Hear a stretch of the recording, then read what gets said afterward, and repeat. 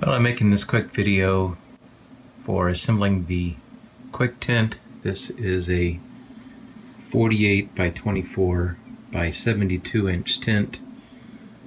The frame is easy enough to figure out how to get together. You just look at the instructions.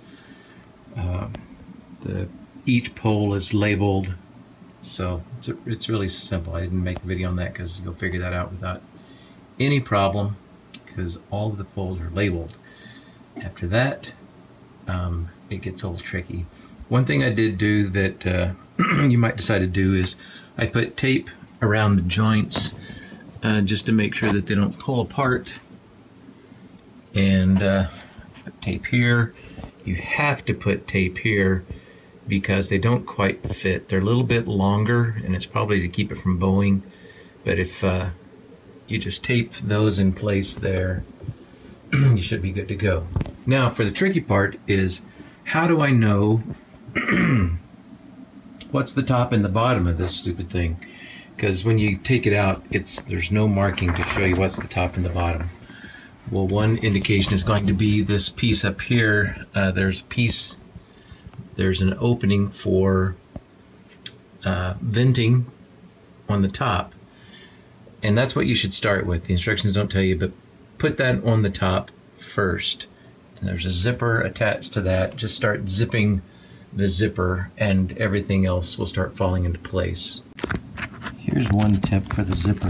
When you go to zip it, take your finger and put your finger behind this flap. It seems to be the flap that the zipper gets caught on. It's kind of dark down here so you can't really see it very well, but there's a flap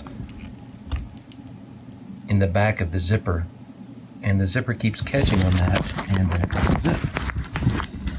So if you put your finger like this so that you keep that away, and then zip with your finger behind it, keeping that flap out, I found that there's much less problem getting it to zip. Once you get it halfway zipped, then it's time to bring the bottom part under. There's a separate piece that ships with it.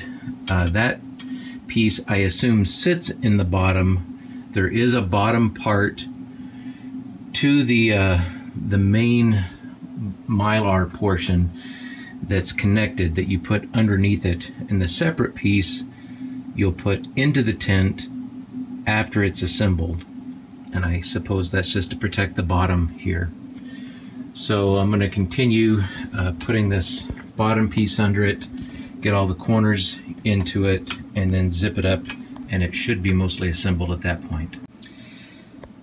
Okay, so I've zipped the top zipper up here, and the bottom zipper comes around. So now I just have this flap for the opening. So it's pretty much fully assembled, and starting the zipper is really the key to getting this thing to come together. So assemble the frame, follow the instructions for that, tape the joints. That will help. To summarize, start with the top piece. You know the top piece because you've got this vent here on the top, so start there. When you position the vent will be closer to one side. That's the back side. So if you want to know which is the front and which is the back, when you're assembling it and you get it wrapped around the top, the vent is closest to the back.